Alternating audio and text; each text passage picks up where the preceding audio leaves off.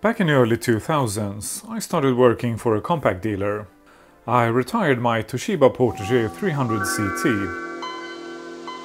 and got one of these. Today we're going to restore these two vintage Compaqs from the early 2000s. These machines were sold as the EVO N160 to the left here, and the Presario 1700. They may have been sold with other model names too. If you know, please share, because that might help us to find working restore CDs much easier. The EVO was shipped with Windows 2000, and the Presario to the right here was shipped with Windows XP. However, early machines came with ME pre-installed. I got my first 1700 when it was brand new, very early in 2001 if I remember correctly. So my first machine had Windows ME and a Pentium 3 700 MHz. Both of these machines have a Pentium 3 1 GHz now. I don't remember if they came like this, or if I have upgraded from something slower. Unfortunately, these machines have a nasty issue. They were painted in a rubberized paint that gets very sticky and nasty. My first machine got sticky when it was still in use back in the day, so they didn't last very long. The paint doesn't just get sticky, but it also comes off and makes a bloody mess of whatever it lands on. Aside from this, both displays have gone flimsy. One of the mouse buttons has stopped working, and the Presario is too noisy to use. Let's start with the 1700 and see if we can fix it. I actually featured this Presario in one of my videos a few years ago, and in that video we played some Black Mirror. So I guess it's about bloody time I finished the game, now that the Compaq is on the bench again. Okay, so if you have seen one of these before, you may have noticed that it looks a bit odd. And that is because I started to make a video about this machine several years ago. So originally it looked like this.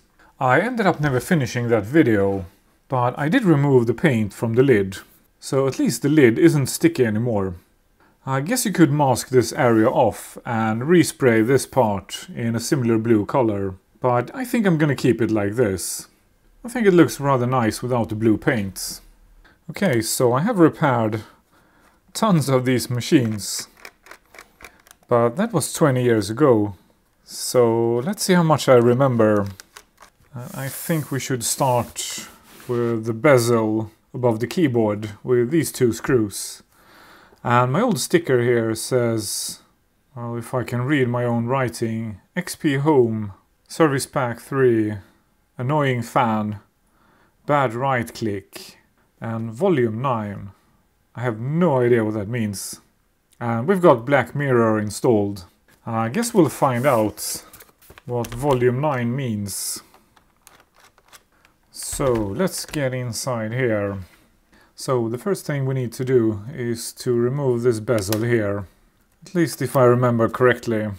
It's held in place with a bunch of plastic tabs. And this is not uncommon for a Compaq to be the first part to come off. And being an early 2000 machine, it has an internet zone with a couple of buttons here to start the email, presumably the web browser.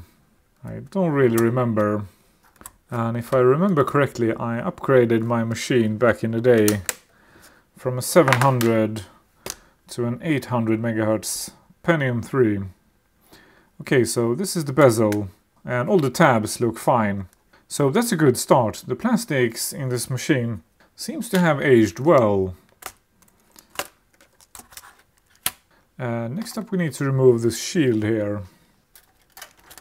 Like so. And now we can remove the keyboard like this. So a lot of these old laptops are a lot more modular than modern machines. So you could replace the CPU and change it to something faster. A 1 GHz Pentium 3 512K cache, and the heat paste has not dried up, because this machine is using one of these heat pads instead. So I wonder if the noise is coming from this fan. Well, it looks normal and it's actually very clean. So this machine seems to have a low mileage. Okay, and I think the next step might be these plastic hinge covers. Let's find out. I don't remember if the lid needs to be open or not. Yes, it should. At least slightly opened. And man, that sticky paint is so nasty. Someone must have messed up the recipe. And now I think we can remove the entire display assembly. Because now we can reach the connector, presumably for the backlight. And the main graphics connector on this side here. And I'm doing this very slowly, so I won't break anything. And that should free up the display assembly. And I wonder why that display is so flimsy. Oh, that was an easy fix. So these two screws needed to be tightened. That was the entire problem. And these two screws were not identical. So if you're playing along, keep track of the screws. So next up, I think this machine has a couple of screws at the back here. And it does. 2 on each hinge. So now we should be able to just lift the entire display off like this. And aside from the sticky paint, this machine seems to be in a really good condition. And the display has aged really well. Unlike some of my vintage laptops, this display still looks pretty damn good. And since the lid has already been cleaned off, I'm just going to put this aside. Okay, let's turn the machine around and remove the drive. Unfortunately, I only have the DVD drive for this machine. Back in the day, I also used to have the diskette drive, but I lost that drive a long time ago. Next up we have the battery. That probably needs replacement. And underneath this cover here, we have the RAM. Can't remember if I have upgraded RAM in this machine. Probably not, because there's only one RAM stick inside here. And it has Compaq numbers on it. And it's a 256 meg 133 stick. I'll see if I can find some more. And then we have the hard drive with this annoying screw here that needs to come out completely, I think. And now the hard drive should come out. And it's a Toshiba drive with Compaq numbers. And the label doesn't say what size it is. So now we can continue and remove the remaining screws underneath the machine. And if we turn the machine around, we've got a couple of screws from this side too. Yeah, I forgot this one here. What a rookie I am. So there's one screw hidden inside here. So there's this rubber cover here. And behind it we have a printer port, VGA connector and S-video. And inside here is a hidden screw. Sneaky Compaq. And then I think we need to remove this cover here. And then we have one more screw here. Okay, I think that was the last screw. Yes, I think it was. So let's remove the connector for the mouse pad. I think it needs some persuasion to come off. And here it is. Okay, and I just remembered, I have actually removed the paint from this side too. So you can see a slight difference between this area here and this area here. So we don't really need to disassemble this machine more than this. But since one of the buttons is broken, we're gonna have to remove the main PCB anyways. And which one was it? Bad right click. And it's this push button here. And I don't have a spare. I guess we could snatch one of these, because I'm obviously not going to start Outlook Express from 2001 anytime soon, especially not with this button here. Yeah, I think that's the best approach. We'll snatch this button here. Okay, I guess we'll start with the speakers. And they are pretty decent, I mean, at least for a laptop. The machine has a label down here that says JBL Pro. Don't know if that's just a marketing thing, but they are okay. And I just realized my mistake here. I wasn't using my Compaq screwdriver. This is the screwdriver I was using back in the day when I repaired these machines. So I obviously have to use it for this project. Okay, let's continue with a hard drive cage. So I guess this is going to be a complete disassembly, at least of one of the machines. Okay, let's continue with these reinforcing parts for the hinges. There are about 5 types of screws so far. So I'm gonna have to keep track of which screw goes where. And hopefully the remaining screws are identical. And I think there might be a hidden screw underneath the modem. So let's pull it out. And there wasn't. So which screw did I forget? No, I think I got all the screws out. So now it's just jammed. I think it feels like it's stuck in something sticky. And it is. Ah, now it came free, finally. So it got stuck in this thing here, underneath this piece of shield here. Well, okay, now it's free at least. Okay, so since this board is from the early 2000s, I decided to check the caps. But there's actually just one electrolytic cap, and I can't see any signs of leakage. So I'm gonna leave it in. But we do have a problem, because the button here that we need to replace is very, very close to this amp connector here. So we can't use the Rework station, because that would melt the housing of this connector here right away. And the same thing up here. There's no way we can shield this connector here off. So this could be a bit of a tricky repair, but let's just try and see how it goes. Well, I think it might be difficult to even reach this damn button here, even with the smallest tip with my soldering iron. Worst case, we'll have to remove that amp connector. Okay, let's try with some low melting point solder first. Yeah, I can barely get inside here. Now I'm getting some solder on top of the switch. Okay, let's remove that amp connector. But first, some fresh solder on the pads. And the desoldering gun at a relatively low temperature. And unfortunately it didn't clear out the through holes. So let's add some fresh solder and try again. And apparently this one is hooked up to the ground plane, because it takes forever to melt. So let's crank up the heat on the desoldering gun and try again. Yeah, this is definitely working. I thought this would be an easy fix,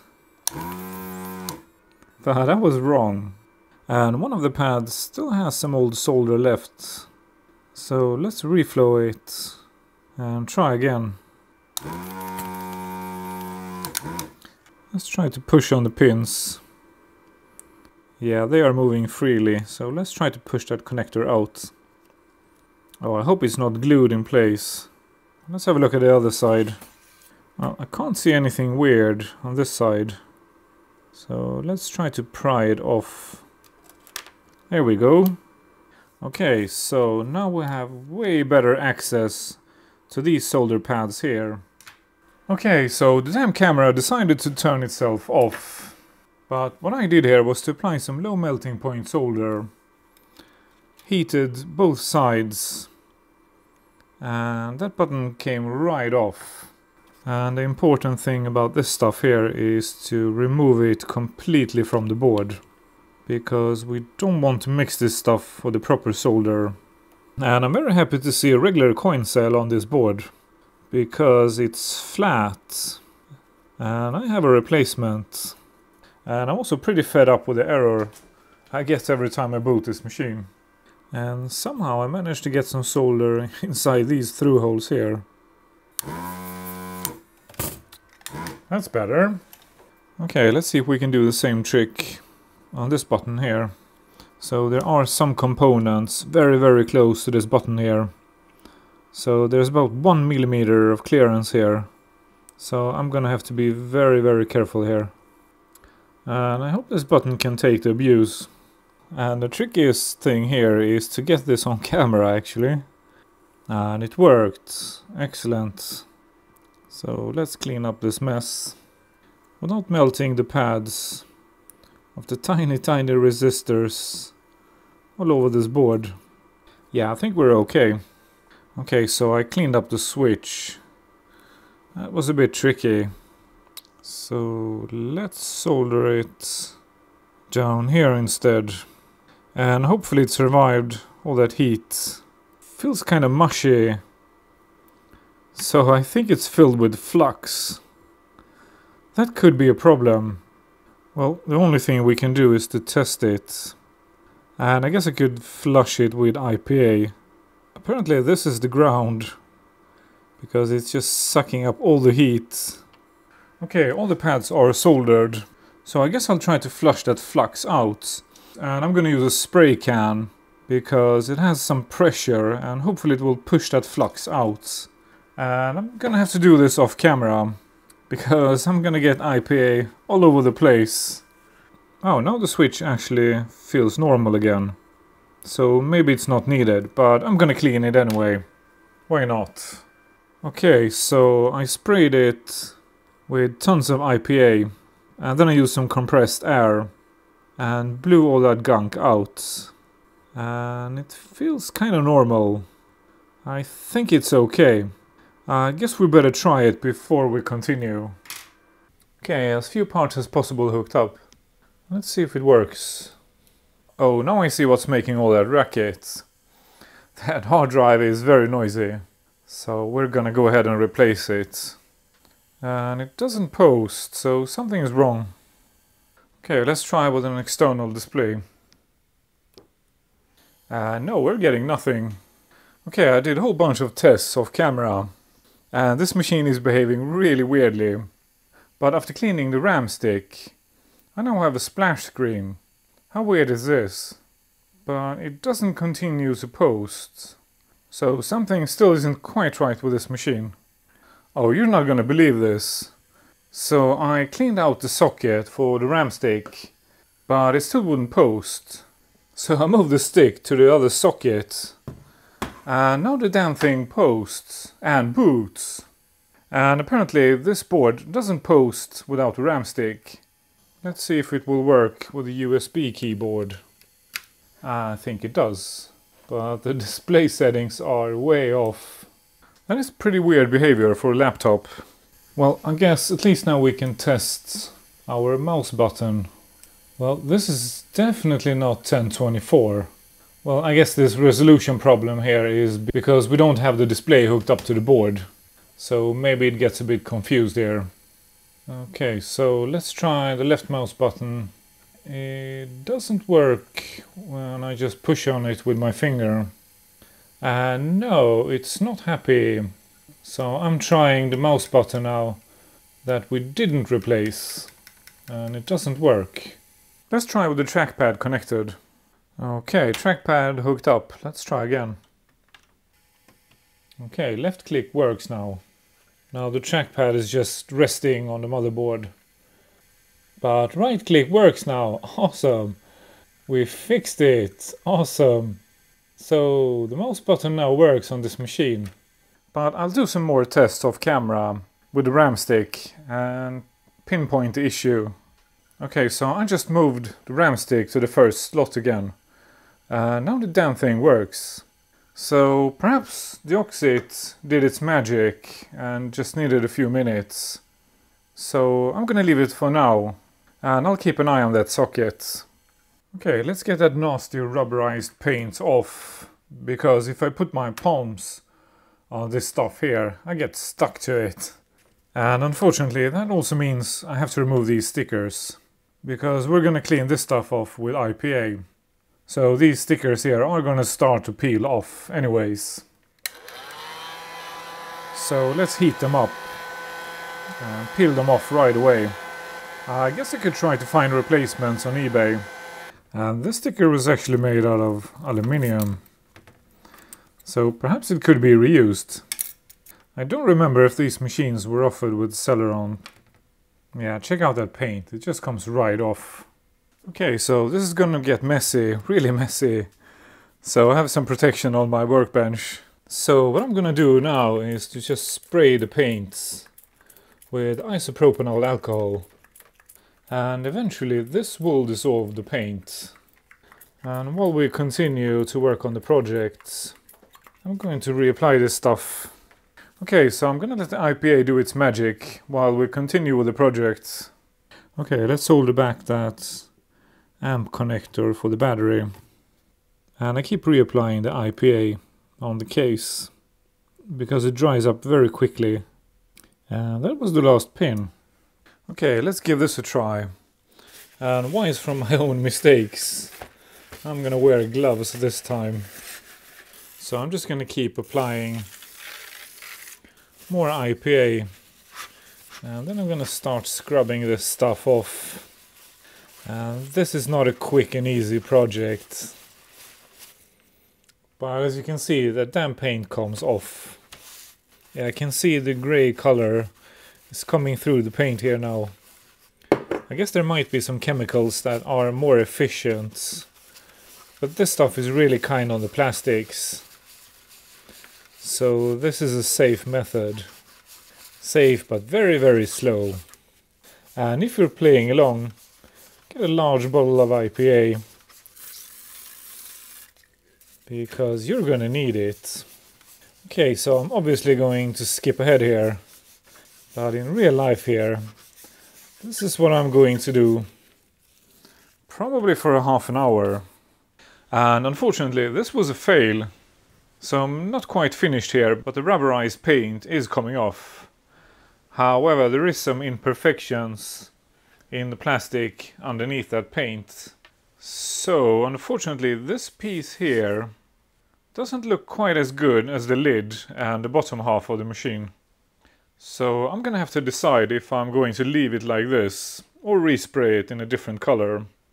Because matching this color here, that's mission impossible. Okay, so I ended up respraying that piece. And while the paint is drying, let's have a look at the EVO. So as you can see, the lid is completely different. It doesn't have that weird blue part on top of it. And it doesn't have the large Compaq logo. And unfortunately, this lid is all blotchy. Not sure how well the camera picks this up. But there are some dark spots all over this lid. So why not start by trying to clean that off? So let's try with some isopropanol. Well, this spot came right off. Well, it does get better. There's quite a lot left, so I'll try some more. I don't want to respray more than necessary. It does get much better. Let's see how good we can make it. Yeah, check out this. So, I guess that's just dirt. And underneath this machine there was a sticker with a company name.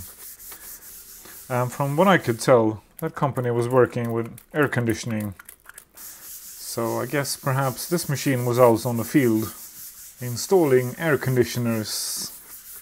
Yeah, check this grime out. Okay, so I probably skipped ahead here, but I have spent about half a minute cleaning the lid with isopropanol. And it's not perfect, but it's definitely good enough to keep like this. Okay, let's start taking it apart. And apparently the latch for the battery is broken, because this battery came flying as soon as I flipped the machine. We've got some residue from that sticker I mentioned a second ago. So stuff like this is actually easier to clean off before disassembling the machine. And apparently this machine is okay. So the good thing about these EVOs is that this machine came with Windows 2000. And I don't know about you, but I think that operating system is awesome. So hopefully the only thing this machine needs is some cleaning. And same thing here, only one RAM stick, so I'm gonna have to go through my stash and see if I can find some more. This is even worse, this is a 128 meg, and this hard drive was in a better condition, so it probably gets to stay. By the looks of it, it's the original drive. This machine is slightly different. So this part here is painted in that sticky nasty paint too, whereas it was silver on the Compaq, like this bezel here. By the way, the paint on the display here is not the sticky type. This is a different solid paint, so it doesn't need to be removed. And the keyboard looks really nice on this machine, so I don't think this machine has seen much use.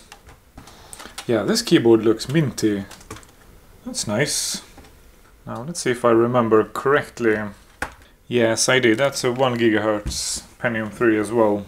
Yeah, look at that sticky paint. When I opened the lid, it came off this part here. So everything this case touches gets some of that sticky paint on it. I guess I may skip ahead here a bit. These machines are almost identical.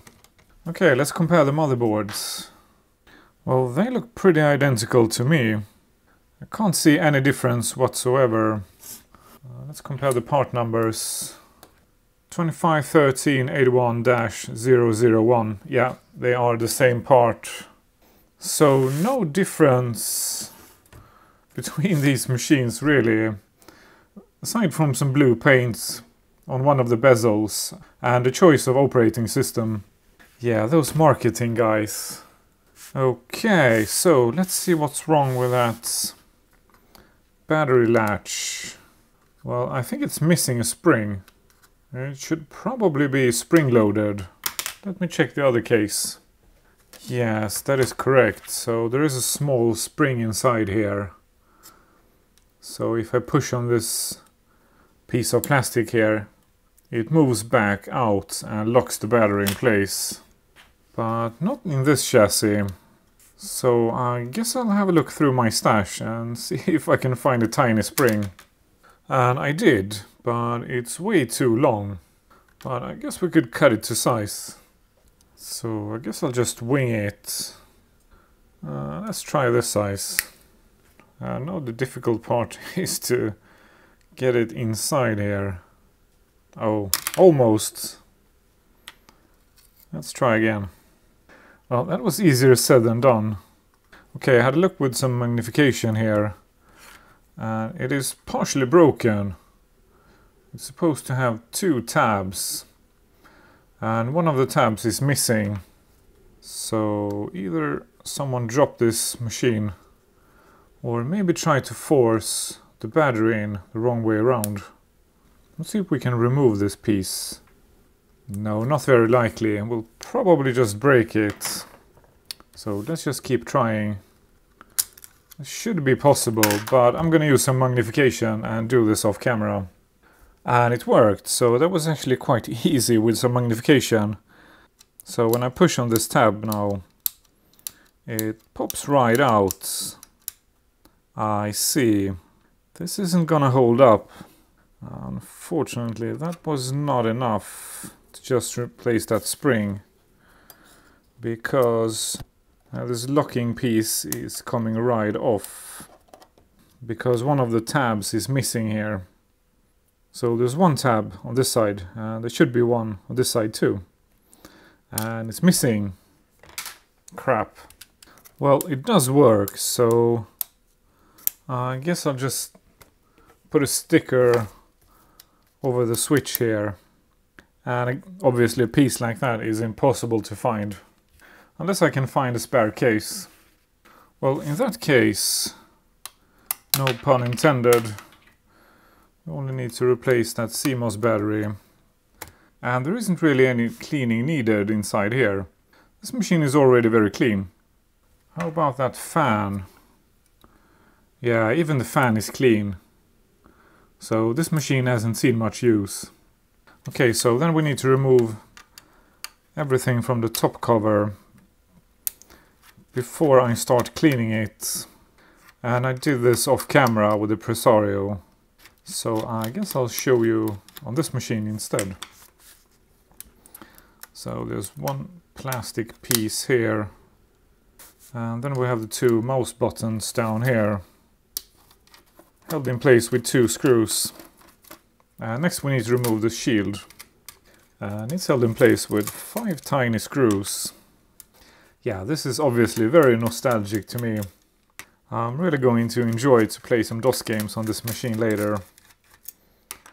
And correction, there are 6 screws to remove this shield. And the trackpad is held with copper tape. And then we have the tricky bit. So this multifunction button here, and I'm just gonna try to push it out. And it worked. And inside here is a square piece of foam that has gone completely stale. And the last part to remove is this plastic piece here for the battery and power LED. Okay, so I guess I'll start cleaning this off camera the same way I cleaned the Presario. And before I start cleaning, I thought I'd just show you. So this is how easy this paint comes off. And this is just some sticky, nasty rubber. Disgusting. Damn you, Compaq, for using this stuff. Well, I got the same problem with the second case. The area that was visibly silver on the Presario looks pretty good. But the rest of the cover has some really bad imperfections. And towards the edges it has a very thin coat of paint. So I ended up respraying this cover too. And while we wait, let's try out a new hard drive for the Presario, because it's too bloody noisy. So for comparison, this is the EVO drive. Not sure if the microphone picks this up, but it's pretty nice and quiet. So another sign of this machine not being used that much. Now let's compare it to the drive from the Presario. Yeah, that drive is a lot noisier. I'll move in closer. That is too noisy for my taste. So let's replace it. Let's try this 40 gig Seagate. And the original drive was a 20 gig Toshiba. Well, that is a very quiet drive. I wonder if it's working. That is suspiciously quiet. Okay, I tested the drive in another machine. And it works. So apparently it's just very quiet and awesome. Now let's go old school. I did some searching online and I found the Restore CDs for this machine. And this is a set of discs for the early machines. And that means Windows Millennium. And that's actually what I want for nostalgia reasons. Because that's what I had on my first machine. So I pulled out another vintage Compaq, slightly newer than the 1700. And burning the discs with Power ISO. And that was the sound of a freshly burned Restore CD. So let's install a drive. So this is actually the EVO, but since they are identical, it doesn't really matter. We can restore that hard drive and then move it to the Presario. And by the way, these machines can't boot from the USB. And it seems to work. Awesome. And I found these discs on the Internet Archive. The software that was previously installed on your Compaq personal computer will now be restored on your hard disk. Sounds good to me. And apparently it's made with PowerQuest, Partition Magic. I haven't used that software in decades. And now it's installing some drivers. And it's all done for me. Very nice. What a time saver. Back in the day I used Ghost for this. So I just made an image of whatever machine I was working on. And then put the image back on a new drive. And I kept one image from a freshly installed machine at hand. And those images are gone since long, of course. I actually upgraded my machine to Windows 2000 back in the day. But since I'm gonna run Windows 2000 on the EVO, I might as well go with ME on this machine, just purely for nostalgia. ME is a bit buggy, but it's not as bad as most people claim online. I haven't actually had much trouble with this version of Windows, but maybe other people did. Okay, I skipped ahead here, but it was complaining about missing a couple of drivers. And it wasn't quite finished yet, so now it does some installation inside of Windows. And the graphics are all messed up. Welcome to Microsoft Windows. I haven't seen this splash screen in a very long time. And I spoke too soon about Windows Millennium. I got an error right away. Okay, so I took a trip back to 2001 with a Wayback Machine. And apparently these boards can take up to 1 gig of RAM, PC-133. So I went ahead and ordered 4 sticks on eBay. But they are coming in from China, so that's gonna take a while. And meanwhile, the best I can do is 1 256 stick and 1 128 stick. That should be sufficient for now. So let's put this thing back together. And hopefully I still remember in what order I removed all the parts a couple of days ago. I think I'm gonna skip ahead here a bit, because this is basically the disassembly in the reverse order. And we need to transfer our quiet Seagate drive to the cradle for the Presario. It's a bit slow, so I'm not sure if I'm going to keep it in this machine, but we'll definitely use it for now. I'm not sure what the best solution is for portables of this vintage. I know there were SSD drives with ID connectors on the market for a while, but I'm not so sure if that's still the best solution. Noisy drive be gone. And this is the result from the resprayed cover. And I think I was lucky, because this looks pretty damn good. So I just went to the local store that sells car parts, and they have this huge rack of spray paints. And I just grabbed one that looks similar to the original color. And this is quite close to the original paint.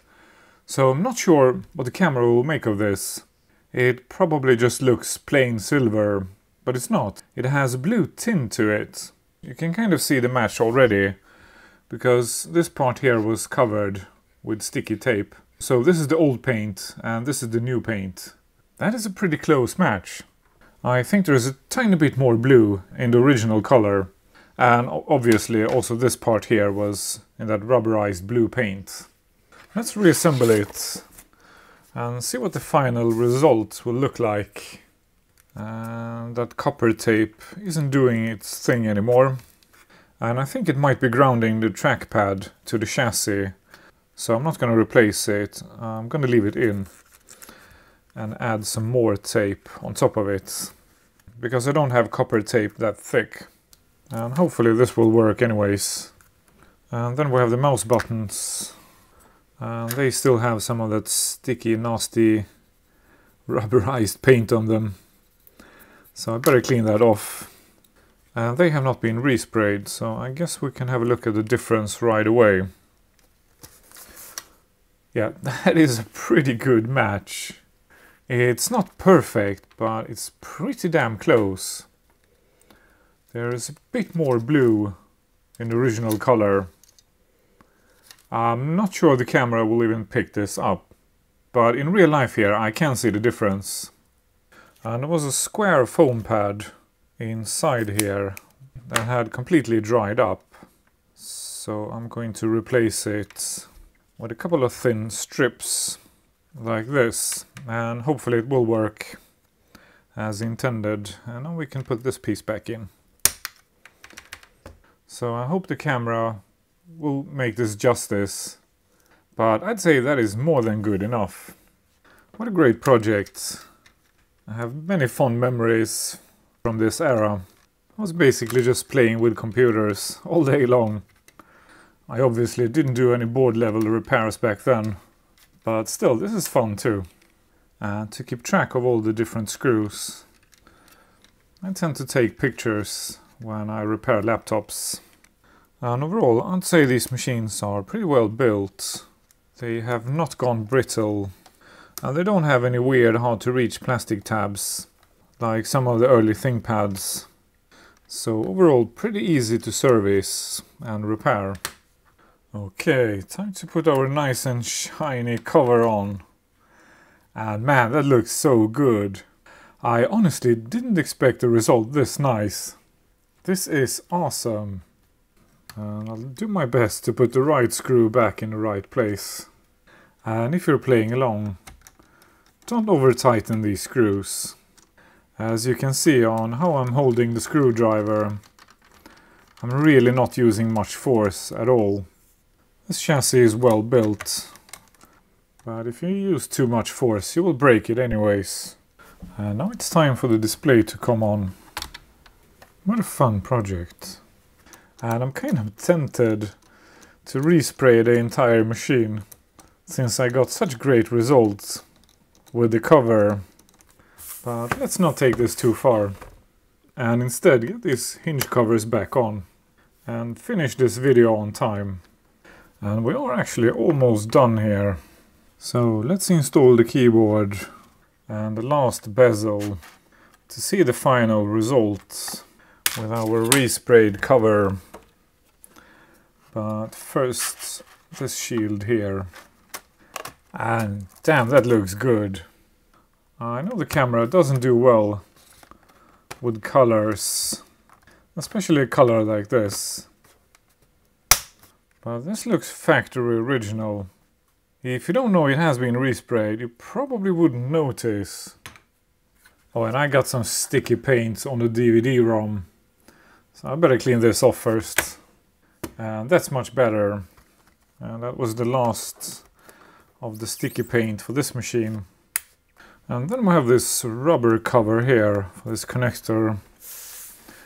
And the last part to go in with a satisfying click is the battery.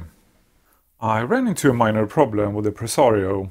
Apparently these machines have a better chipset than the very early machines that came with Windows ME. So there are no drivers available for these machines that will work with this version of Windows. At least not that I could find. And I wasn't able to find Windows 2000 drivers or restore CDs online for this chipset either. But luckily the EVO still has a working Windows 2000 installation. And on the C drive there is a folder named Compaq, and it contains all the drivers for these machines. So I installed an OEM version of Windows 2000 on the Presario, and then transferred and installed the 4 missing drivers. If you know where they could be found online, please share. And if not, let me know where would be a good place for me to upload these drivers. And that was a good time to binge watch some of my previous videos. I would like to end this video by saying thank you to my patrons. If you want to support me too, you will find the link in the description. Thank you for watching, like, subscribe, leave a comment, and I'll see you guys next week.